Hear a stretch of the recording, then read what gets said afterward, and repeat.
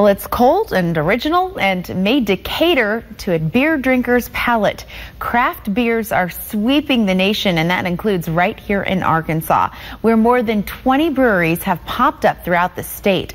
So what's with this craft brew craze? Channel 7's Maureen Glisovic is here with the answer. Maureen?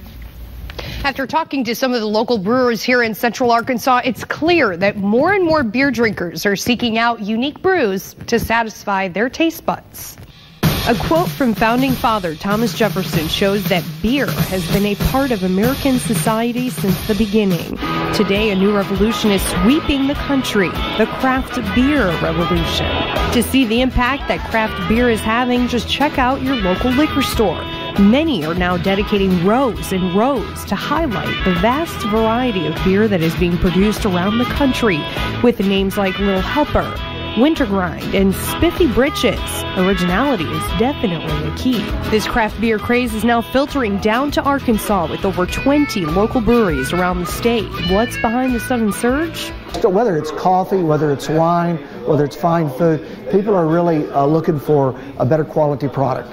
And craft beer is certainly on the forefront of that. Little Rock Stone's Throw Brewing opened a little over a year ago and features a tap room with an on-site brewing facility. Co-owner Ian Beard says they also supply to around 15 local bars and restaurants. Our beer has become extremely popular among some of the better restaurants in town. It's a beer that pairs very well with different foods, the different varieties that we have. Just down the road in downtown Little Rock, 2 more breweries are set to open by the end of December.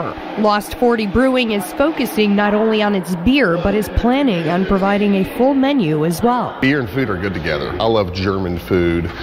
And, you know, this space here, you can see these giant long tables. It's like a German beer hall. We're taking some of those classic German food, and then we're smashing that together with some Delta cooking, which is my roots. For Blue Canoe Brewing's owners, what started as a hobby is now turning into a business. We brewed our first batch, and it was very good, and we decided to share that beer with other people, essentially. We kept brewing with one another and came up with additional recipes, and then basically thought, well, why don't we share this with other people and turn it into a business. Diamond Bear Brewery was founded 14 years ago, and while it's not new to the Central Arkansas scene, they have recently opened a new facility in North Little Rock, giving it one of the largest beer production capacities in the state. The facility is a wonderful facility. We're in a great neighborhood, but it also has the added advantage of allowing us to have a bigger tap room, small restaurant, and a bigger retail shop. Owner Russ Melton says he doesn't necessarily look at these new breweries as competition.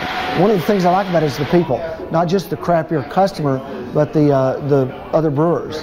There's much more of a brotherhood or a camaraderie than there is in most other businesses. The same sentiment comes from Vino's, Little Rock's longest running brew pub, which opened in 1990 and started brewing beer in 1993. I like it, you know.